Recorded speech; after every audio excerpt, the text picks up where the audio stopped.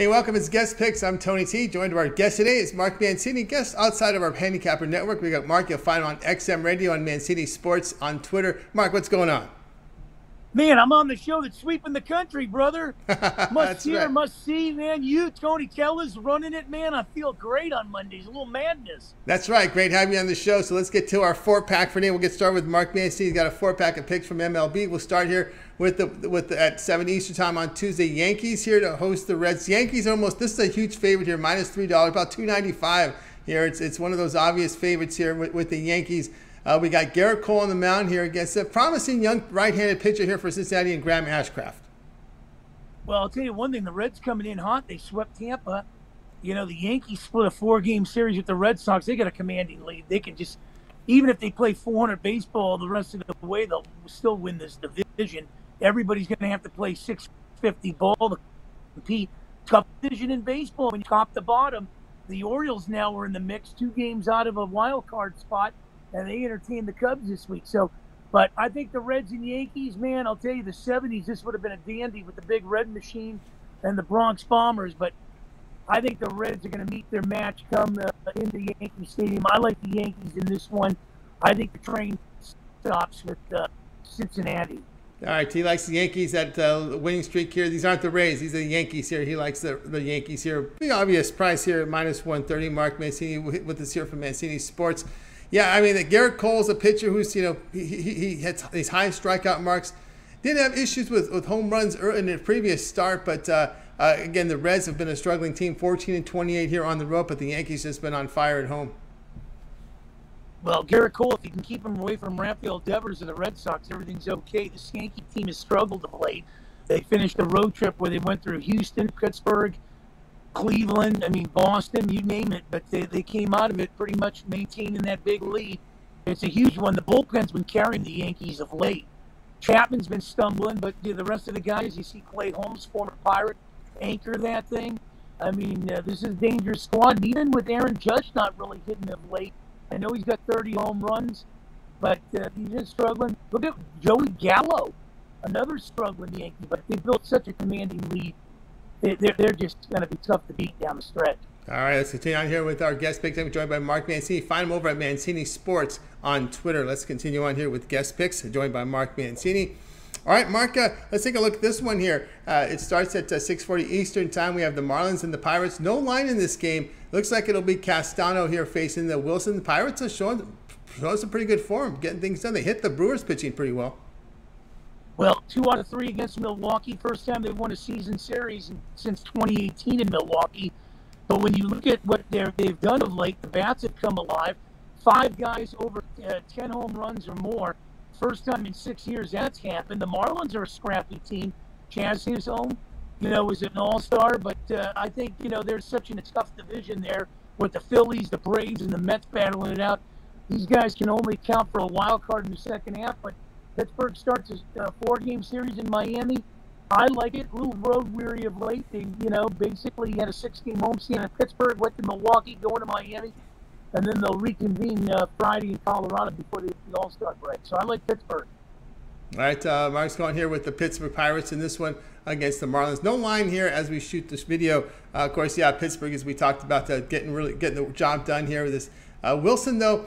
I thought the first thought it might have been Ronzi Contreras up there. Well, he's pitched well here, but it looks like they announced here that Bryce Wilson gets the start. He's been the pitcher that's really had a tough career of it in Atlanta. Remember Atlanta? He came in, he was just absolutely pounded as a 20-year-old, had struggles here. Career ERA of 5.85 here. It looks like it's going to be Wilson instead of Ronzi Contreras in this one.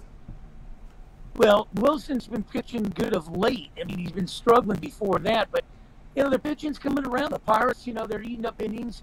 Shelton's rule is to get these guys getting 5 innings plus. Look at Thompson. Look at Brubaker. Look at Contreras. The bullpen's been lights out. Bednar, 15 saves going to the All-Star game. Will Crow, man, he's been lights out, brings an attitude. And I'll tell you, man, this team is starting to come together. The bats, like I said, warming up. I got the Bucks in this one. All right, Mark Mancini here with the Pirates here against the Marlins. No line here as we shoot the show. Guys, check out Mark Mancini over at Mancini Sports on Twitter. Of course, he's all over XM Radio, so keep an eye on him. Mark Mancini, Mancini Sports. Let's continue on here with our guest pick segment, joined by Mark Mancini. We got now pick 3 from our 4-pack. We'll be looking at this one between the Cardinals and Dodgers. Open up this series on Tuesday. Cardinals are actually, the Dodgers are favoring this one, $1.45. Total sits here at 9.5. Dodgers just finished the homestand where they went 10-1. Could have went 11-0 if they didn't lose that Padre game a week ago Sunday, but they came up short on that one. But 10-1 on the homestand. This is a tough environment to play in. St. Louis playing tonight. The Dodgers are off, finishing up the 4-gamer with the Phillies. Dodgers come through St. Louis, which has always been kind of a house of horrors with them. I like St. Louis in this one. Even though the Dodgers have built a commanding lead in the National League West, St. Louis chasing down Milwaukee. I'm taking the Redbirds. All right, Mark says take the Redbirds plus 125 here against the Dodgers. Yeah, you know, the Dodgers here are going to go here with Mitch White, who actually has been a serviceable pitcher for them. And the thing with these young guys is stuff like we saw with Gonzalez, they baby them, maybe 3 innings, maybe 4 innings starts, so you don't see these young guys going very deep. Libator is going here for the St. Louis Cardinals, and Libator, you know, looking at his numbers here, you know, he started the season in AAA in Memphis. This will be his 6th start. The issue he has is a very high whip of 1.74, so he gives up a lot of base runners. When you look at his numbers overall and some of his advanced numbers for Libator, he's walking got 12% of his batters and has a low ground ball rate, so that can be a little concerning here. And also that 1.46 home runs per 9 innings, that's also concerning here for the Cardinals. That's why you see the Dodgers favored big in this one. Well, I think the Cardinals know how to play small ball in St. Louis. They're tough at home. If this was on the road, maybe I'd give it to the Dodgers being, you know, sparkling on that home field. But it's in St. Louis, and every time it seems the Dodgers go there, it's been a tough place to play. These Cardinals know how to, you know, spread the wealth. They got an abundance of outfielders. Their pitching's starting to come around. And, you know, like I said, they've got something where the Dodgers can take their foot off the gas a little. 8 games ahead of the Padres, 12.5, I think, against the Giants. Cardinals and Brewers are almost in a dead heat. So I like St. Louis in this one at home. All right, Mark likes St. Louis here, plus 115 here against the Dodgers. Let's continue on here with our guest pick segment, joined by Mark Mancini. Find him over at mancinisports.com. You'll find him all over XM Radio with a lot of the sports as well.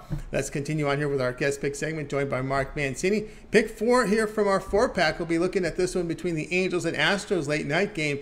We got a line here. Astros minus 130. The Angels bring it back plus 110. The total sits here at 8.5. We got, well, Noah Syndergaard here on the mound for the Angels. Putting up a losing record, ERA 3.84. Luis Garcia here for the Houston Astros. We just saw the Angels just kind of fall apart. The managerial change and had a bad series against Baltimore. Syndergaard's strikeouts numbers are way down. Your thoughts on this one? Well, you broke it down perfectly. The Angels are a disaster. When you look at this team heading into next year, I don't know what they got, what they can do, and everything. This is a dysfunctional team. They don't have enough pitching. Syndergaard's been pitching, you know, great of late. But when you look at this Angel team, I mean, they're you know, number 1, number 2 starters would be, you know, 4 or 5 on another team. And getting swept out of Baltimore. The Astros are coming in heavily favorites in this one. You saw them dismantle the A's. They're going to pounce on the Angels. They're getting fat in this division. This could be the big threat to the New York Yankees for the American League crown. Justin Verlander having a heck of a year. Look what Dusty Baker's done. 5 different teams taking to the playoffs. You got to go with Houston. And Houston, I'll tell you, adjust the mirrors. They don't have a problem in Houston. The rest of the league has a problem with Houston. All right, Mark here is going to be here on the Astros minus 130 against the Angels. Yeah, hard to argue this one. I expect this line to go even up here on the Astros. Yep. Luis Garcia here on the mound. And, you know, you kind of look at the lineups here with the Angels. And we've always made the joke about the Angels over the years. Stars alongside scrubs.